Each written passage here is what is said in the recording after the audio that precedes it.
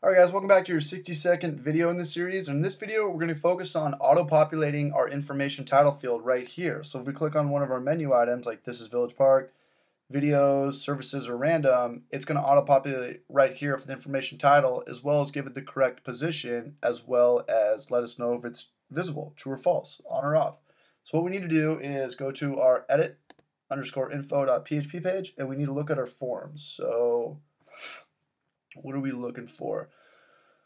Okay, right here, form action, form value. So let's go ahead and give it our dynamic variable that we pretty much just used in the last video. So let's go ahead and create some PHP tags. If you need to drop down a couple lines or two, feel free to do so. I'm going to go ahead and do it on one line right here.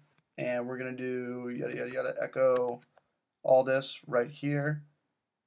Actually, we're using the table. So let's grab this, copy and paste, and let's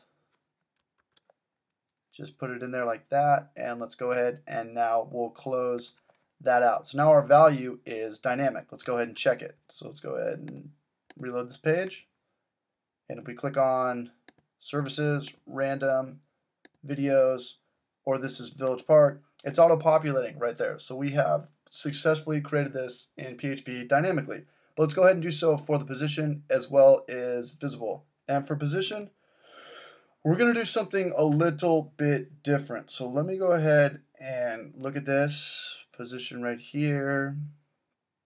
Yada, yada, yada. Here's our for loop. I'm going to go ahead and drop down a couple lines right here.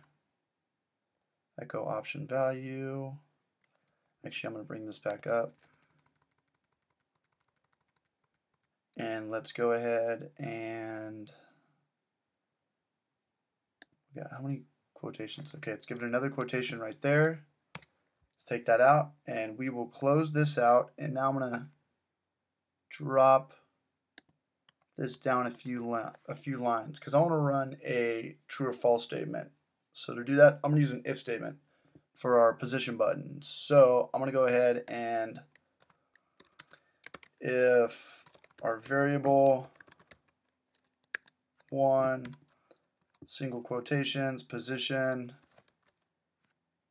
is equal to our variable that we use called count that we've been using, and we will exercise, we'll just echo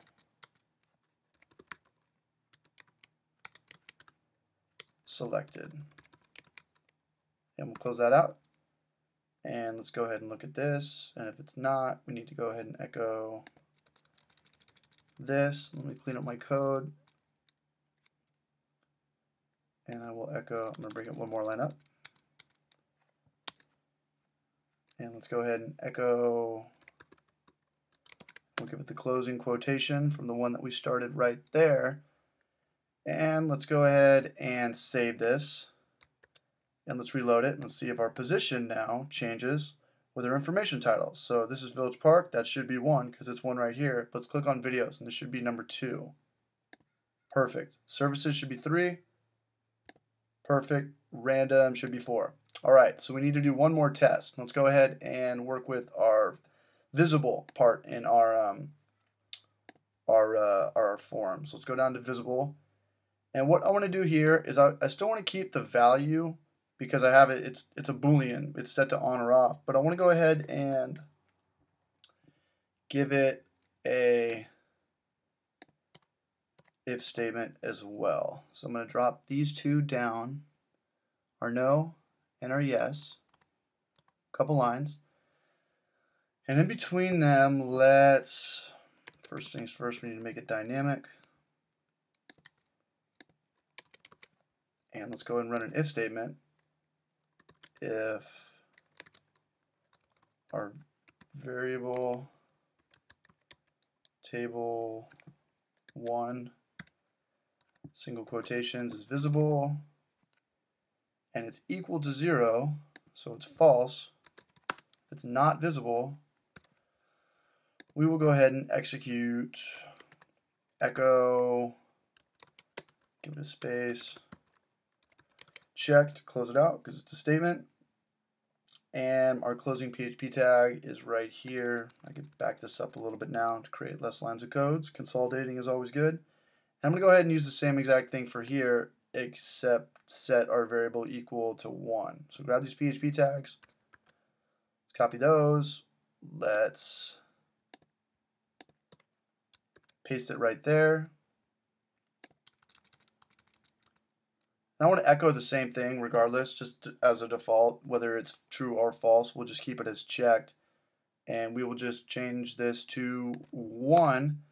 And I think that's all I want to do in this video, because in the next video we're actually going to start writing some more SQL. So good luck with this. Hopefully everything is auto-populating and it's showing up. Everything's visible.